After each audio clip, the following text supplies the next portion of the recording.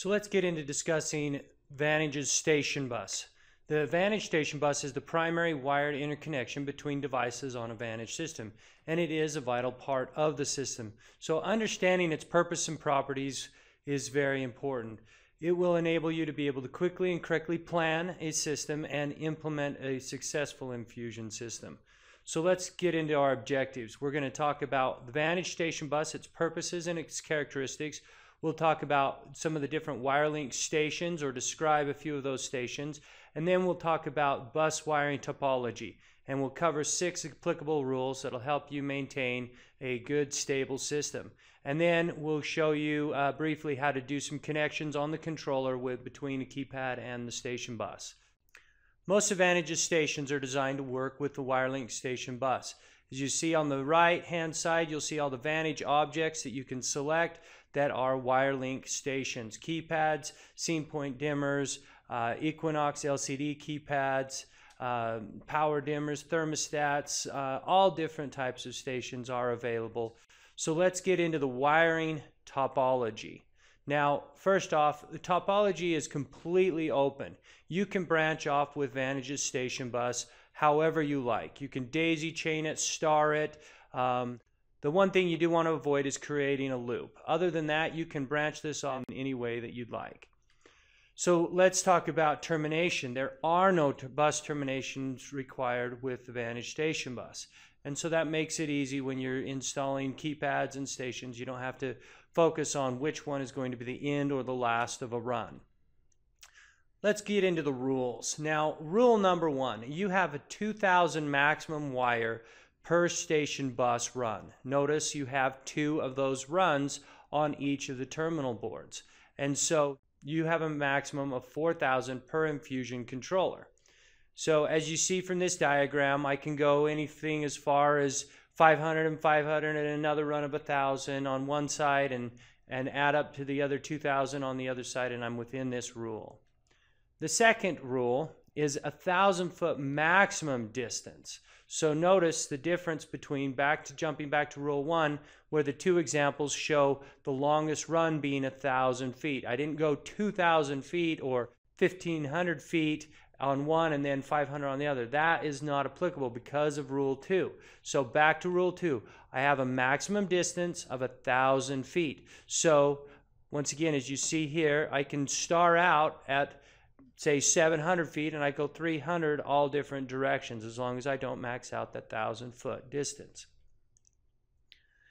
With this example, you can see that my total is really only up to 1,600 of the 2,000. And so that would give me the ability to add another run of up to 400 feet with this. And this keeps me within the rule, both rules 1 and 2 of 2,000 and the 1,000. So let's talk about rule number 3, the maximum number of stations. This is limited by the power requirement and hard count, whichever limit is reached first. So let's take a look. 24 volt, and we've mentioned this earlier in the prior class about the controllers. The 24 volt controller has a 35 watt power supply and has a maximum of 100 stations.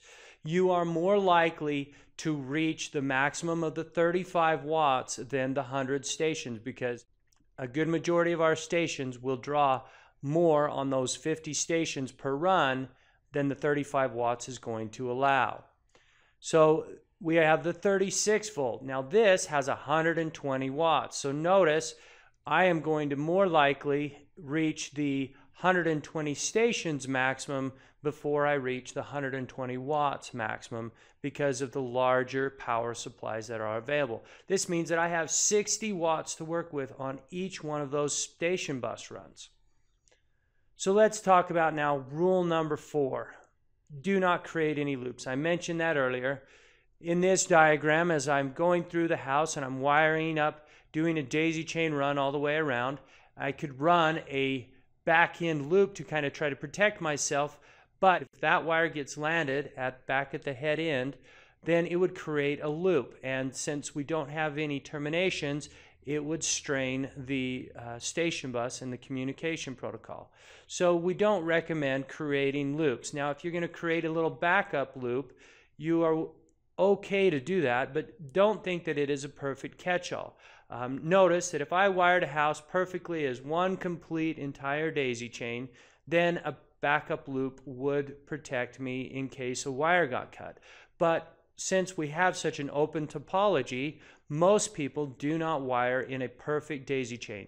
You take the ability to make the quickest run to whichever keypad station you can. And so you daisy chain, you star, you break those runs off, and so then you lose that protection that a backup loop would create for you.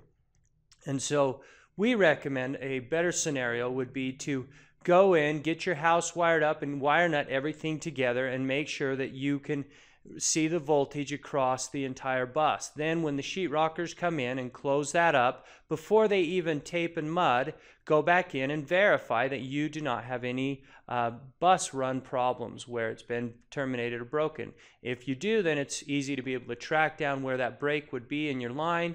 Then you can get it repaired, which would save you and the homeowner and the contractor time and money with the project.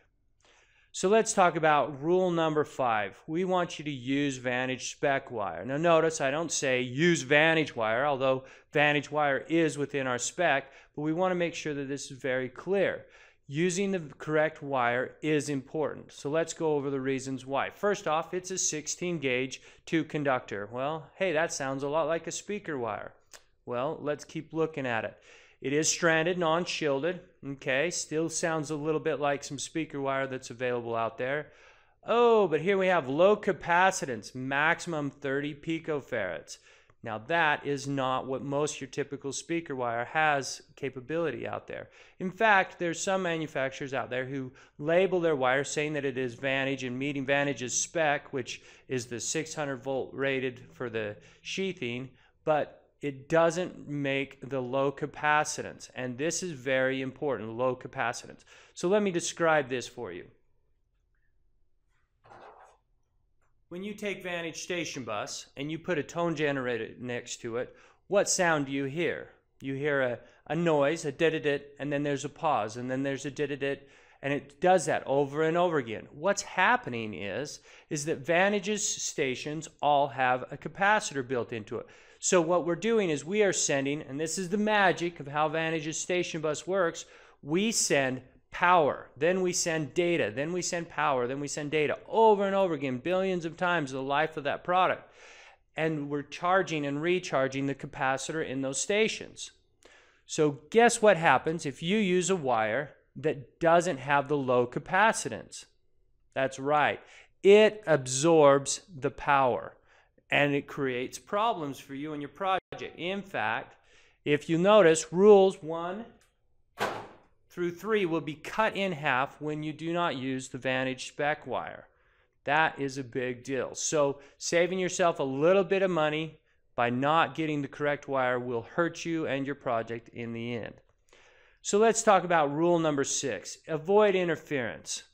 Maintain a 12-inch separation from all high voltage wires. Make sure you're crossing at 90-degree angles and then getting away from that wire. And then avoid parallel runs with speaker wire. Some guys don't even think about this one. Remember that noise I was just describing? Did-it pause, did-it pause. You can sometimes hear that over speakers if you've made long runs where it's very tight together with that speaker wire. So we're recommending you avoid those and avoid that potential problem. So let's talk about the installation of a Vantage station on the station bus. With the keypad or LCD keypad that I have here, this Equinox 4.0, if you notice on the back side and you look on the cut sheet here, you'll see that the station bus has 2 pins that get connected up with the pigtail. If you look closely on the pigtail or on the back of the station, you will notice that there is nothing that calls out polarity. That means Vantage station bus is non-polarized. So you don't have to have red to red and black to black. It doesn't matter. When I go to wire nut this together, now logic, just so that there's not any confusion or questions later and somebody's going into service, might suggest that you would want to wire nut all your reds together and all your blacks together. But it is not necessarily a requirement since Vantage's station bus is not polarized. So you go ahead and you take your Vantage 16-2 conductor wire. You put that together on your pigtail, wire nut it either side. There's not a polarization. Then once that's wire nutted together, you slip that into the back of the station and it clip locks itself into place. So we're going to jump back to rule number 3 slide so that you can see the termination a little bit easier as I zoom in on this board. You'll notice that you have the 2 runs that were described earlier, and then you have no positive or negative marked. Once again, it is not polarized. So very simply, you stick your 2 wires in. If you have a whole bunch of several different daisy chains and runs brought together at this location, you would wire nut those together in the panel and then bring up the 1 run, connect it up to either run 1 or 2, and that is how you simply add a station bus run on the Infusion controller terminal board.